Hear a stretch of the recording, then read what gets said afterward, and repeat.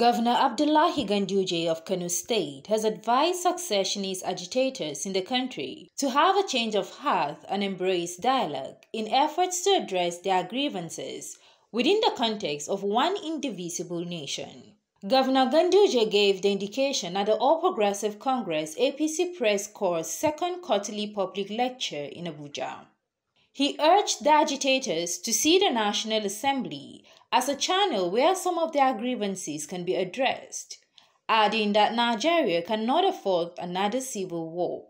The unity and indivisibility of Nigeria is a reality. Majority of Nigerians believe that Nigeria should remain one.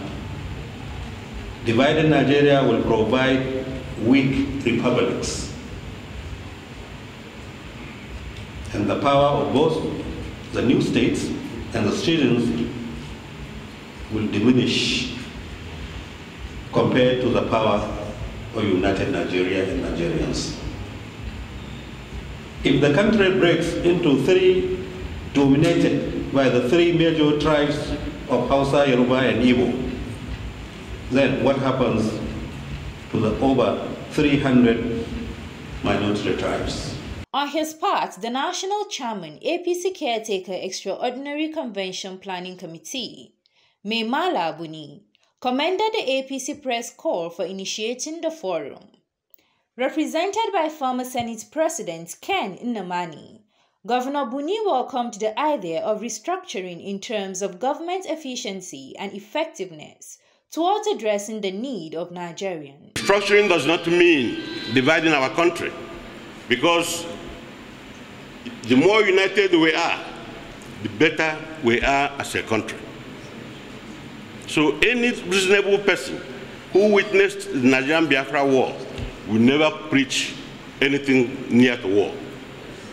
You won't wish your enemy to go through that. Sign of love beyond your area of tribe and religion. This kind of love, because let me tell you, all the governors are friends.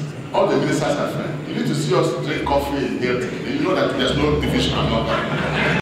In his welcome remarks, Chairman of the APC Press Corps, Jide Orintunsin, reiterated that the public lecture is aimed at providing workable templates for deepening the nation's democratic governance. It's on record that the nationalistic role of the Nigerian press has continued to strengthen and sustain the unity of this country. We, as media practitioners, have resolved to continue to promote issues and values that unite us as a people of one nation and one destiny. The theme of the lecture is Sustaining a United Indivisible Nigeria, a Myth of Reality. CNN News.